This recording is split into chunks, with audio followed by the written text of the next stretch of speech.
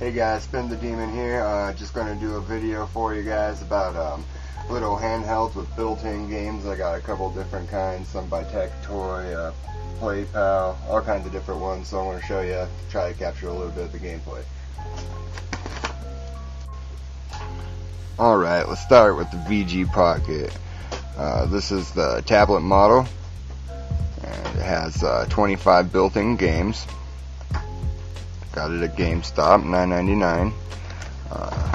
Usually has, like, the VG ones usually have like one licensed game and the rest are kind of clones. I'll show you some gameplay in a minute here. This one's the Frogger 25th anniversary, so it has Konami licensed Frogger and a couple other games. Pretty fun. They're backlit, not like the, best quality, but they're pretty cool. You can get it like this, and then you can get it like the tablet, or not the tablet, the Capsule model. And I think this one has 50 games. I'll check, and it's I think another licensed one, Tec-Toy licensed. Space Invaders. I don't have the box. I'll just turn this one on and show you real quick. Zoom in here.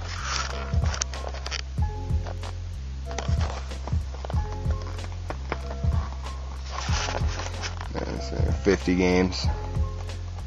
Space Invaders. It's Space Invaders, Bust a Move, and Burger Time are the official licensed ones. And then you get into the clones. And then here's the ATGAMES. And this one has Sega Genesis games on it. It's pretty cool, and you can't add more games. You can hook these all up to the TV. So they're pretty cool to have around. Just to keep in your pocket or whatever. Have your little portable Genesis. And, I think it's 20 games on this one. But they're all there, full length.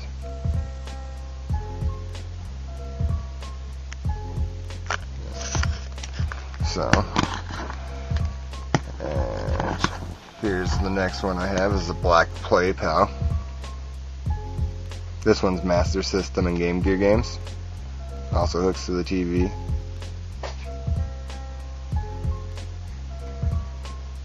Probably will go more into detail when I do individual reviews. I just want to show you some of these handhelds. And yeah. This thing really got me into Master System games, to the point where I got a Master System and now I'm collecting them.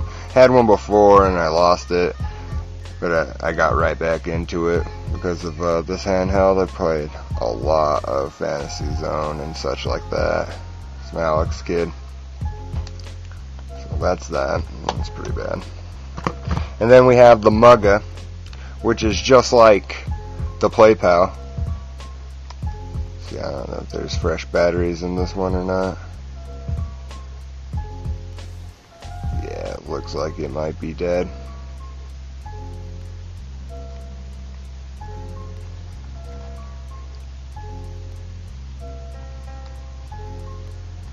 But the cool thing about this one, it takes SD cards.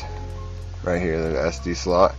And you can listen to your music while you're playing games, and it's an MP3 player as well. That's pretty cool.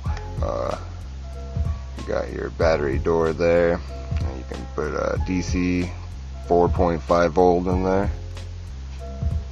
Has AV out, headphone jack, USB.